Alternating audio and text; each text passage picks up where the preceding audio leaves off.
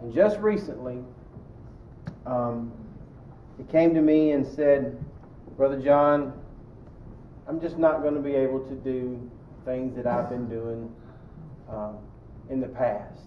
And it's time for someone else to kind of step up and take the lead in some of these areas. If you don't know who I'm talking about Mr. Jack and Miss Catherine. He has been the leader of our usher ministry. And if you guys that are ushers, you can agree with me on this. Mr. Jack runs a pretty tight ship when it comes to the usher ministry. Yeah, don't come in here on Sunday morning half dressed. You better have a coat and tie on before you be an usher.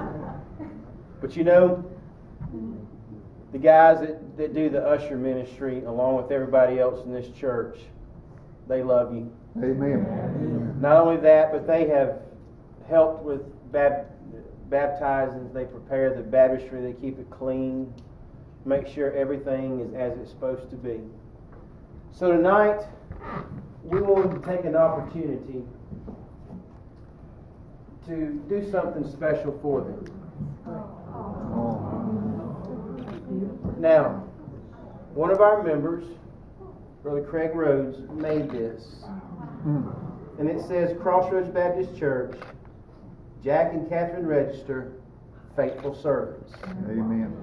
And we want to give that to you. And on the back, this is in my handwriting, so if you can't read it, call me and I'll decipher it. But it says to Mr. Jack and Miss Catherine, thank you for your love for the Lord and Crossroads Baptist Church.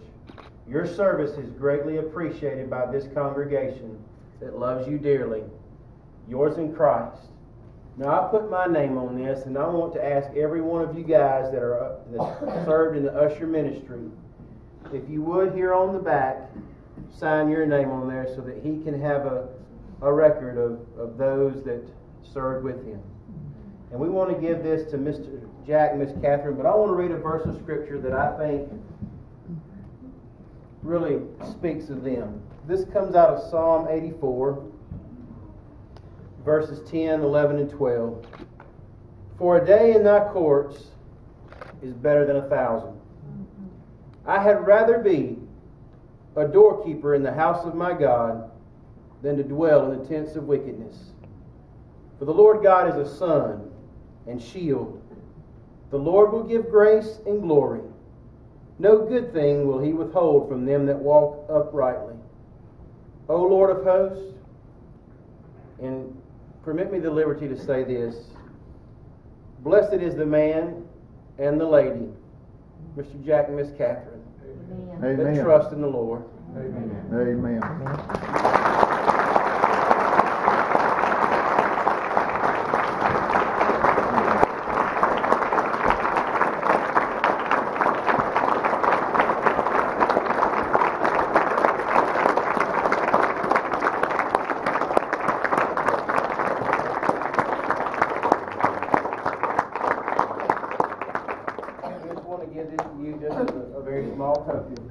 Let you guys know how much we appreciate you and the hugs, the handshakes, and all that you do for the Lord of this church.